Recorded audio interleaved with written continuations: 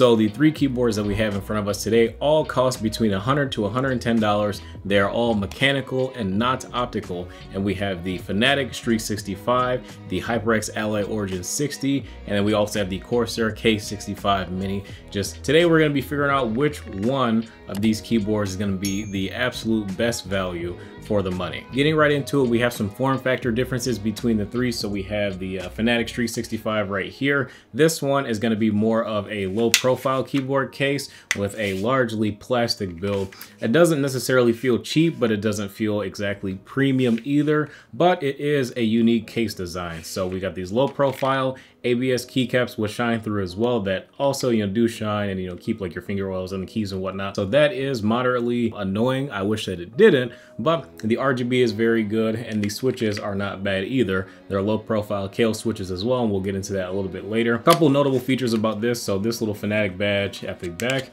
is actually magnetic and removable. I don't really know why that really matters, but it is. The USB port is on the left side of the keyboard. Even though it is low profile, it does have one level of kickstand support, so that's really nice. The kickstands aren't perfect though, because if you rock your keyboard to the left or right a little bit, they are liable to close. But if you keep your keyboard planted and you don't really move it around a lot, it shouldn't really be a big deal for you. This is a 65% keyboard as well, so it is slightly larger than the other two that I have on my desk, but all of the shortcuts and stuff like that are printed on the front of the keycaps as well, so you don't really have to worry about looking for manuals and stuff like that to use the different shortcuts. It is very easy to use, and you do have those dedicated arrow keys. Talking about the switches that this keyboard uses, they are from Kailh, and they do actuate at 1mm with a total travel distance of 3.2mm. They're supposed to be like a silent switch, but they don't really feel dampened. It's very similar to a Kailh box switch. And as far as the stabilizers go, the stabilizers on this board are pre-lubed and they are pretty decent as well. Nothing that I would say is like super special, but I will say that the stabilizers on this keyboard are better than the stabilizers on the other two in this video today. In terms of the RGB lighting effects, I do think that the lighting effects are pretty nice on the Fanatic Streak 65. I wouldn't say that they are exactly anything special, but I do think that they look pretty good and they are relatively bright.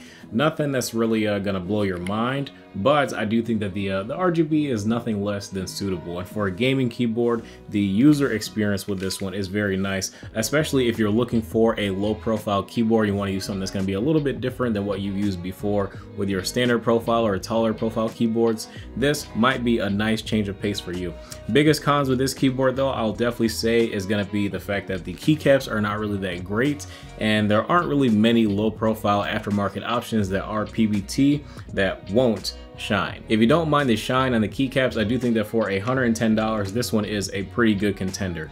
Decently fast, decent build quality. I would say it's very middle of the road, but I wouldn't call it anything amazing. Now we have the HyperX Alloy Origin 60. This one came out, I believe, last month in February, and this one is going to be the most premium out of the bunch. So this one, instead of giving you a plastic case like the other two, you're actually going to get an aluminum case that also has 2 levels of kickstand height adjustability. So that's really cool as well, because you do get to enjoy a little bit more comfortable typing angle if flat doesn't really work well for you. And the RGB effects and whatnot are pretty decent as well. So let me see, we got brightness there, different RGB modes here. But otherwise, the HyperX Alloy Origin 60, I'm gonna say clearly is the most well built. And I also feel like the switches are the best as well. These are HyperX's red linear switches, and they actuate at 1.8mm, and they have a total travel distance of 3.8mm. And honestly, I feel like they sound the best and feel the best as well, as far as being the most smooth compared to the cherry switches that we'll talk about on the Corsair K65 Mini. But otherwise, I feel like these are definitely considerably better than what you'll find on most keyboards. They're very similar to something that you would find like in the aftermarket. Honestly, I would love if HyperX sold these switches, and these actually do. I'm not gonna say that between the three that you're gonna notice a massive difference in your gameplay, but this is going to give you the most pleasant experience between the three. You also get this little HyperX typography keycap, well, not keycap, but the space bar in the box as well, and I think it looks very good. It is painted ABS, so it's nothing special, but the keycaps indeed are double shot PBT, and I do think that the keycaps and the switch combination, as long as the metal plate, do sound pretty good as well. The stabilizers, on the other hand, I will say that this board probably has the worst stabilizers, but if you really want to go all out and modify this keyboard and desolder and take it apart and all that stuff, you can.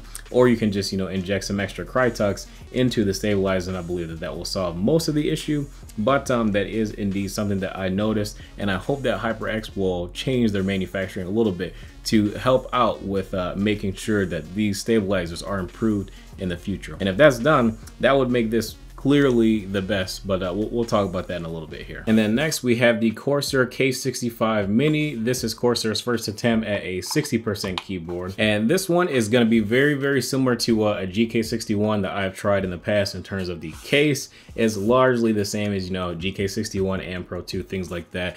Plastic, generic Chinese case, nothing really too crazy. This one does feature a white backplate though for the aluminum plate, so the RGB does shine a little bit better than the other two because they have, you know, just either the black aluminum in the case of the HyperX and just a black plastic in the case of the Fanatic. But you do have your standard profile keycaps here, same as the HyperX. Corsair Legends, I do think, look the best between the three. I think that these look the most and the least gamery. But in terms of like the shortcuts and things, I feel like the shortcuts for the arrow keys are going to be its biggest downfall for me. Where on the other two, the Fanatic Streak 65 has dedicated arrow keys, and the HyperX has it over here, where you have the function key all the way to the right side, and you have your arrow keys right here in this region. Whereas with the Corsair, you have to press function here and reach over all the way over here. It's not very ergonomic, I'll say, to reach the arrow keys on this keyboard. Especially in direct comparison, like this just feels really natural, and this is not. I don't even know how I'd even use that and get used to it. Similar to the HyperX, you do also get this really nice space bar as well. Between both of them, you have 3 individual RGBs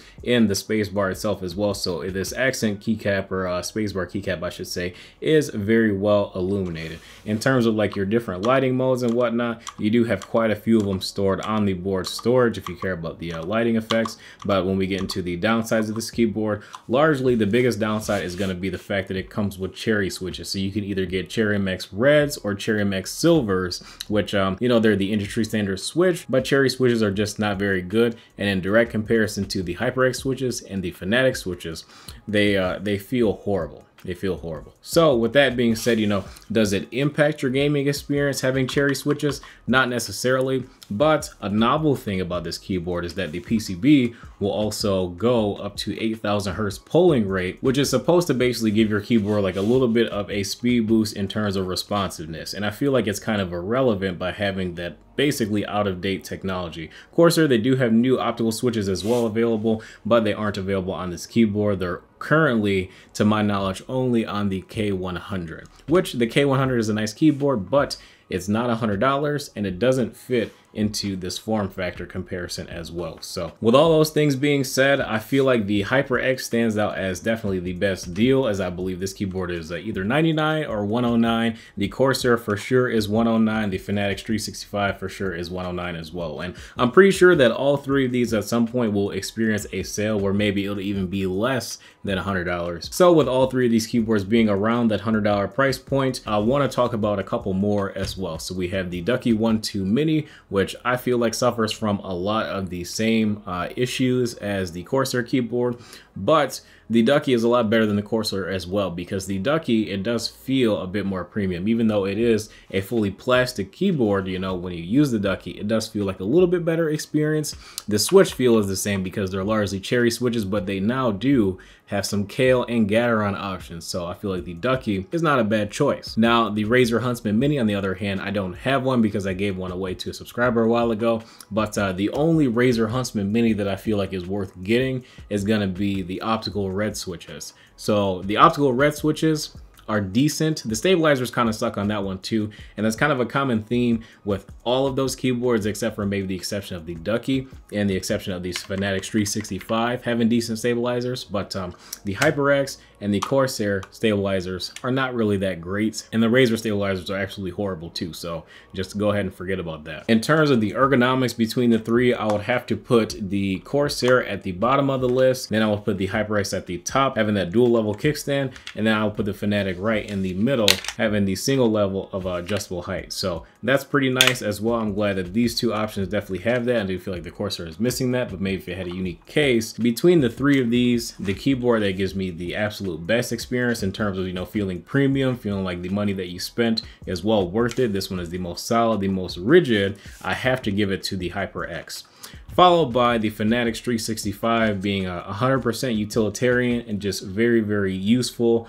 I don't really feel like they really skimped out on any features of this keyboard. Like, it just seems like a nice, fully featured keyboard where everything was paid attention to, with the exception of the keycaps. So I would give the second place spot to the Fanatec Streak 65. And then we go over to the Corsair. It feels like this keyboard was just kind of a big miss. So, you know, I would have to put this one in dead last. Now, when we factor in the Ducky 1-2 Mini and the Razer Huntsman Mini, I would have to say still Origins Alloy 60 at the top. Then I will put the Ducky 1-2 Mini in the second place spot, depending on the switches that it had. If it had Kale switches or Gateron switches, I will put it easily in that second place spot. And then the Fanatec Streak 65, I would put in the third place spot. And then the Razer Huntsman Mini, fourth place. And the Corsair K65 Mini in fifth place. But that is going to be my rankings for which keyboards I feel like are the best deal for around that $100 to $110 price point. I feel like that's a really important market, and especially, you know, with everybody really liking the 60 to 65% form factor. Out of the bunch, the Fanatec Streak 65, you know, gives you that nice, you know, difference in the layout. But I do feel like these are probably the best options in that price range. Really, anything lower than about $100, I'm really looking at maybe like either a Keychron K6, which also happens to be wireless, or I'm looking at a GK61, which is going to be around that 60 to 70-ish, maybe $80 price point, which you can get with either regular switches or even optical switches. That's pretty much where I stand on everything.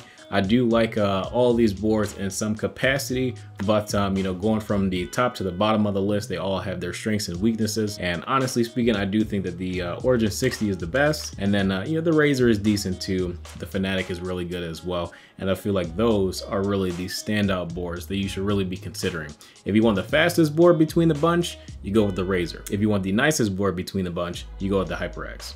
But that's gonna be it for this video. If you guys enjoyed, feel free to drop a like. Subscribe if you guys are new. I will catch you in the next video. But of course, if you don't want to miss any other content, make sure to hit that bell on your way out. I'll see you guys in the next one.